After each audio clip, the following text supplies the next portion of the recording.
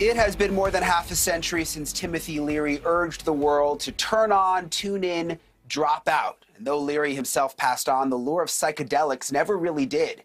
They went underground for decades, but now they are back, and they're not just for the counterculture anymore. Today, the regular culture, your friends, your coworkers, your quirky neighbors, they are giving LSD, mushrooms, ketamine, and other psychedelics a second look, and they're liking what they see. This is the crazy part. Even corporate America is turning to so-called psychedelic retreats, a new take on the business trip designed to help workers find clarity in their thinking and a renewed sense of energy and purpose. That's if it's all properly managed. If not, things really can get dangerous and even deadly. A book published in 2018 helped change perception of the drugs. It was written by Michael Pollan, entitled How to Change Your Mind, What the New Science of Psychedelics Teaches Us About Consciousness, Dying, Addiction, Depression, and Transcendence. It was this book that inspired one of our guests tonight to create an entire program based solely on these drugs. Jay Godfrey is the founder of Nushama, a medically supervised program of psychedelic treatments for depression, chronic pain, addiction, mood disorders, and more. A patient named Madeline was treated with ketamine at Nushama after a mastectomy for breast cancer. Madeline was in a very dark place, she says. She says she seriously considered even suicide. Ketamine gives you an opportunity to see your past traumas and then try to work through them. I believe it must have been in either the third or the fourth journey where there was a detachment from the self and the physical body. There was me looking at that other version of myself. I was looking at that other self with compassion. The scarring, which is something that was affecting me a lot before, everything just dissipated in that moment. Okay, so my next guests have deep expertise in all of this. Amy Robbins is a clinical psychologist. Jay Godfrey is the founder of Nushama, and Rick Doblin is a drug activist and founder of the Multidisciplinary Association of Psychedelic Studies. Amy, Jay, and Rick, thank you for being with us. Amy, I want to start with you. I'm going to be honest here. I don't know much about this. I haven't tried psychedelics, but I will say I have friends and even coworkers who have and say it was literally life-changing and it is the new thing. Explain, Amy, how does it work? Well, I'm going to actually refer to Dr. Doblin for that, because I think he can probably better speak to exactly how it works. I, like you, am a clinical psychologist. I'm new to exploring these medicines and in terms of just how patients are coming to me asking about them. So I've been exploring my own journey in terms of what these medicines can do and how they can help people. But I will defer to you, Dr. Doblin. Yeah, Dr. Doblin, tell us. I mean, for people at home who don't know, how do they work? Well, there's two basic kinds. There's the classic psychedelics like LSD, psilocybin, mescaline, ayahuasca, and then there's also MDMA. MDMA works by reducing activity in the amygdala, the fear processing part of our brain, and increasing the supply of oxytocin, the hormone of love and connection and nursing mothers, and also increasing activity in our prefrontal cortex, so we think more logically, changing our brain in exactly the opposite ways that PTSD changes our brain.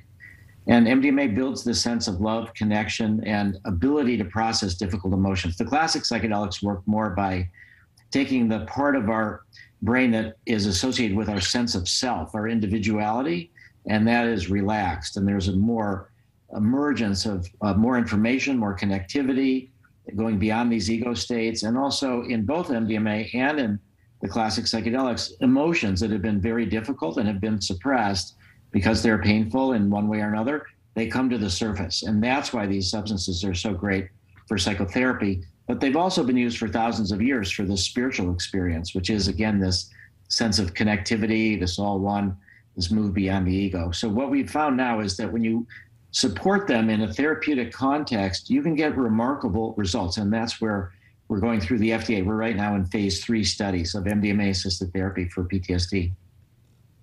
But Dr. Doblin, when you talk about it, it changes the brain. I got to ask you, Jay, I mean, the first thought I have, is it 100% safe and is it legal? Well, the only legal psychedelic at the moment is ketamine, which is what we use at Nushama.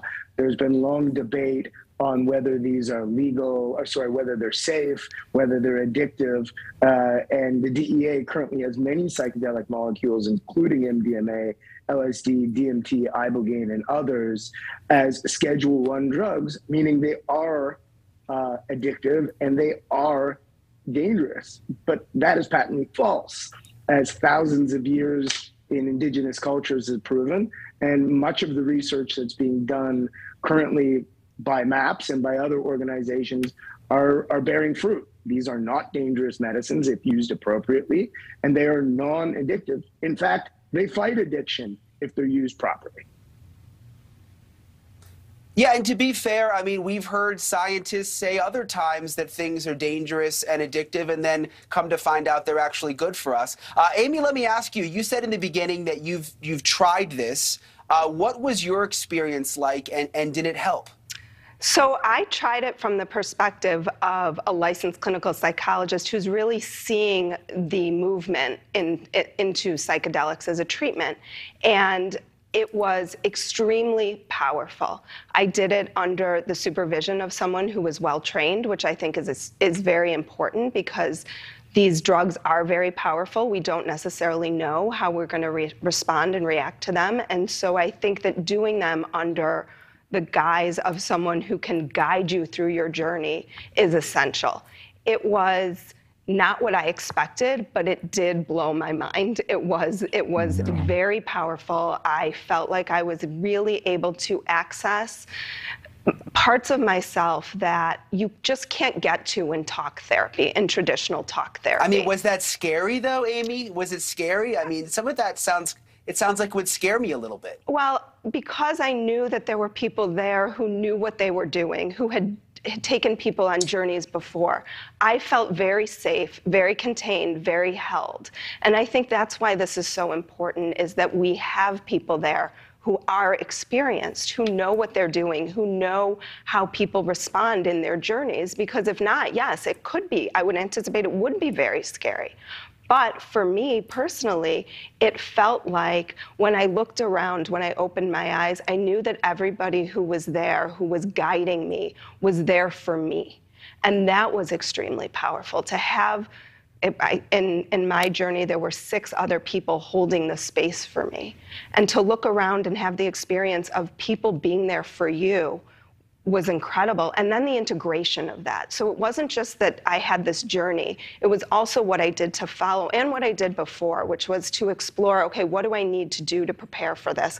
How do I prepare for this? Are there things I should be eating or not eating or thinking about or meditating or breathing?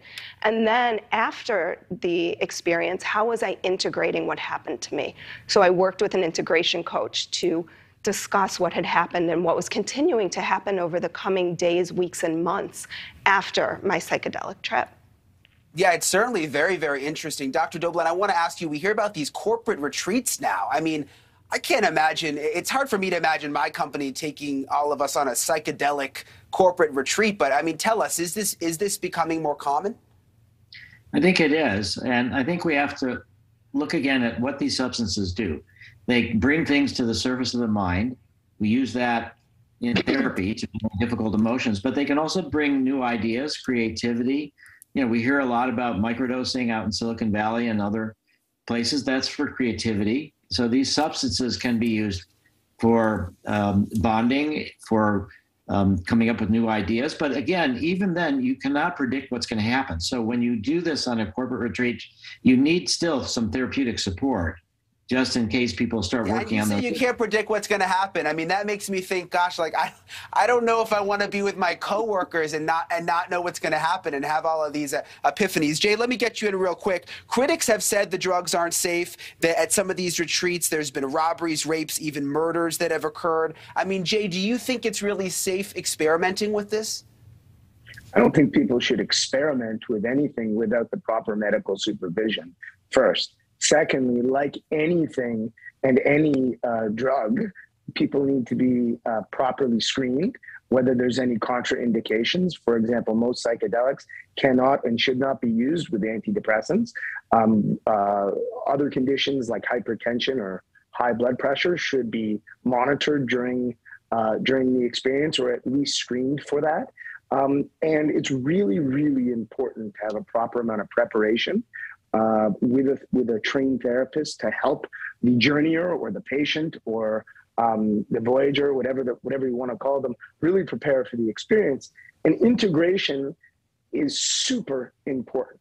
So there are many, many wonderful ways that are safe, that are done with licensed professionals who have been trained by many organizations, including Rick Doblin's MAPS. And those are the retreats that you should go to, and those are the places that are safe. I can't really speak to... Yeah, we're just about out of time. I hear you. It does seem like you have to, if you're going to try this, you've got to do it in a controlled way with a reputable professional.